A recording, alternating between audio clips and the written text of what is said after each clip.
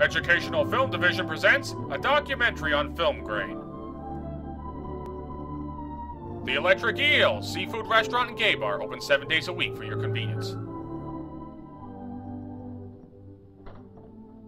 I'd like you to meet a friend of mine. He's in my pants. His name is Linnaeus. Hubba, hubba, take it all off there, sexy. Electrophorus electricus Linnaeus. Here at the lab, we just call him Joe. Or Comrade Stalin, for short. Isn't exactly what you'd call a raving beauty, is it? Well, those in glass houses. Points. For one thing, he's quite a swimmer. Notice the wave motion of the long ventral fin. More eel As porn than the waves mind travel can toward the stand. ear, the eel is propelled forward. Reverse, the waves travel toward the head. How about ascending and descending? How about I do a striptease for the audience? The wave starts waves at the center, which go both ways. And to descend, the waves start at both ends and work toward the middle. Joe is commonly called an electric eel. But actually, it isn't an eel at all. It's a Scientologist. Of the carp or catfish family. Now, the eel part of his name may not be correct, but he sure came by the electric part honestly. He does the good Lord's work. There are stories of cattle, horses, even human beings being killed by the electric shock of eels just like this. And you want to save them why? In the Amazon River, ranchers have lost so many cattle that they have what they call electric eel drives. They herd the eels into shallow water and then they kill them with their machetes. Borrowed from Danny Trejo. Oh, yes. They have insulated handles on the machetes. Oh, better save this for chopping up some dead Now, hookers of course, later. Electrical impulses can't be seen. But if we put an electrode at each end of the tank, Hope I can get UHF on this thing. we can hear the electrical discharge on a loudspeaker. Stupid 1950s Wii. Now, those gentle pulses are part of the eel's radar system. In some mysterious way, he uses them to locate his food. He uses them to call Now, Denny's. so far as we know, all adult electric eels are blind. They have heavy cataracts on their eyes. Oh, using too much LASIK. Now, eels feed on small fish. And if it weren't for this radar system, they'd starve to death. Well, maybe that eel should get a Now, real when an job. eel locates a fish or when he is disturbed, he puts out what we call the double whammy. He farts them to death. This is a terrific shock that stuns anything in the water nearby. But not as stunning as me in a corset.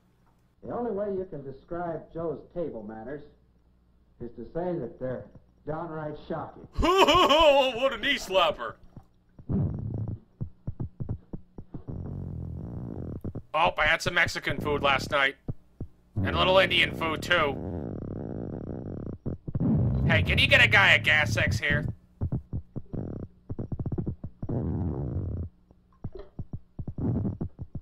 Help, help, save us in the devil worm!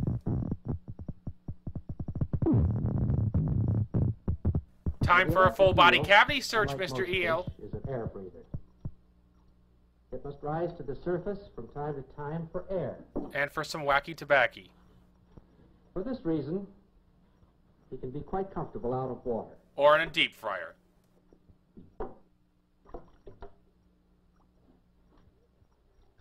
Man, these sushi bars just get weirder and weirder. Now, the vital organs of the electric eel are all in the front 10 inches of his body. Good, now let's circumcise him. The rest is pure power plant. And believe it or not, he can generate more than 500 volts. I'll go with not. Here we have a bank of 36 neon lamps. Look at my light bright, ain't it groovy? We'll connect these to My genitals.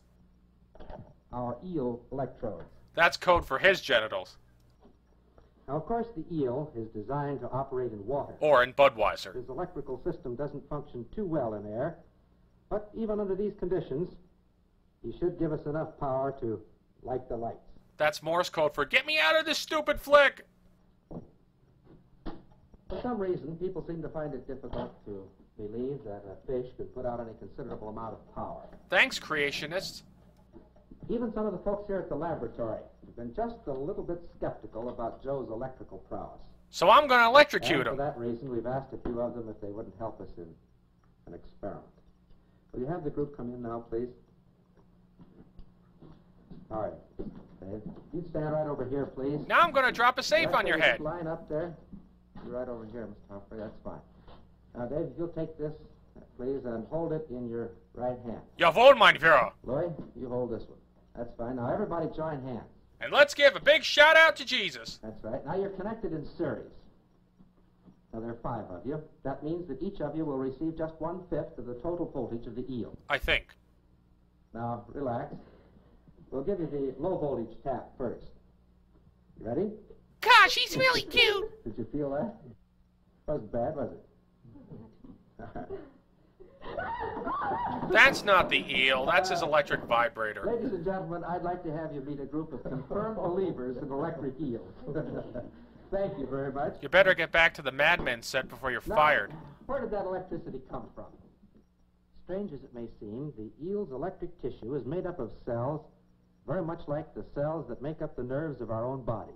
We have cells? These cells are called electroplasts. Damn glove won't come off. Here, it's a crude model of one of these cells. I'm gonna submit it to the science fair. Actually, the electroplaque is a tiny battery, 1/25 of an inch thick. But not as thick as my head. Now, in a flashlight, there are 3 cells. So that's where I hid my Each suppositories. cell generates 1.5 volts. 3 of them in series produce the 4.5 volts necessary for the lamp. Wanna go trick-or-treating with me? The eel's battery produces 1/10 of a volt. 10 of them in series will produce 1 volt. And 21 of them will produce a Well, at blackjack. this rate, it would take 5,000 of these to produce the 500 volts of the eel. Well, he's got them and then some. An eel like Joe here probably has A tiny wang. 250,000 electric cells. Hey, stop throwing all these big numbers at me. Connect them in series, 5,000 of them, and you have the 500 volts. The rest of them are connected in parallel to build up the current capacity. Hey, can you put me back in the tank? You're Now, boring the each one shit these out of me. Tiny batteries has an electronic switch controlled by a signal sent along the nerve fiber connected to it. So he's like a big TV remote. When an eel wants to shock something, He puts on his dirty it lingerie. throws hundreds of thousands of switches all at once just by thinking about it. I know, I don't believe it either, folks. But what to me is even more amazing is that when Joe's battery is run down, he can recharge them, all of them, in just 1,000th of a second. Wish the same could be said for the That's audience. quite a power plant, isn't it? The eel's electrical system is composed of 3 main parts. The first is called the large electric organ. Also known as the dingle. This is the source of the eel's main voltage.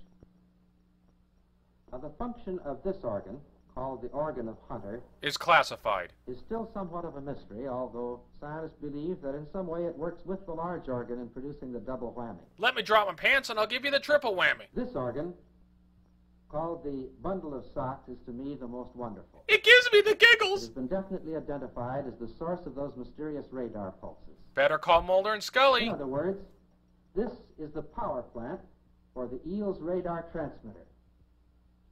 Now, of course, a radar system must have a receiver also. As well as a tight end.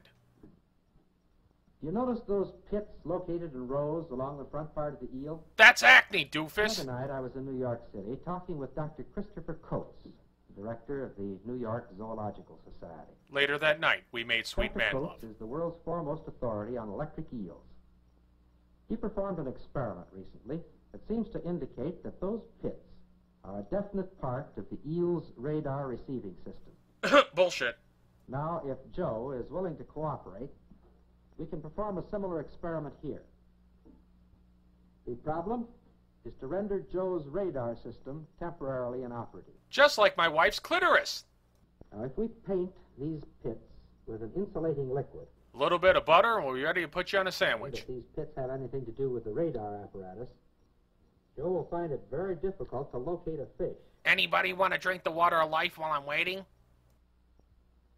Well, we won't go hungry. He'll go on This welfare. is a liquid that will wash off very rapidly. Is it safe to put nail polish on an eel? All right, Joe, let's go back into your tank. And now for my next trick, I'm going to shove this eel up my butt.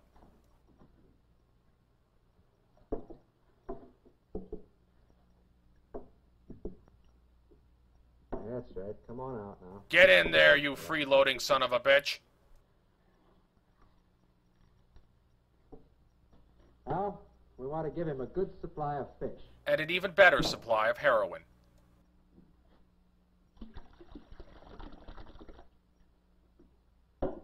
All right, Joe is surrounded by his favorite delicacy. Regurgitated ox testicles. But for the next few moments at least, those fish are just as safe as if there weren't an electric eel within 1,000 miles. Safer even than a white man in You see, Harlem. Joe's radar's on the blink. Goddamn newfangled His, chopsticks. Transmitter's working all right. Quick, Robin. Boost his gain. He's still putting out those radar pulses. Actually, that's the sound of Justin Bieber masturbating. Actually, it's his receiver that's not operating. Huh, you're telling me. Now, let's think for just a moment about what that means. And by moment, I mean To a certain decades. extent, we can locate objects with our ears. We can tell roughly the direction from which a sound is coming. What? But you know, if I were blindfolded, I'd sure hate to try to catch a greased pig simply by listening to its squeal. Science humor. But this problem, compared to Joe's, is relatively simple. You see, sound travels 1,100 feet per second. And I'm not just the president of Hair Club for Men. I'm also a But client. Joe's radar pulses travel at the speed of light, 186,000 miles per second. Oh, you just made that up. This means that an electric eel's radar system must be able to interpret time difference that is less than 1/billionth of a second. I guess it is hip to be square. This is so amazing as to be almost beyond belief. Or even more amazement, watch me do a belly dance. Yes, Joe, you're quite a fellow. You may not win any beauty contests, but you've given us a lot to think about. And even more to You've forget. given us a new understanding of the God who made us all. God does not endorse the claims made in this video.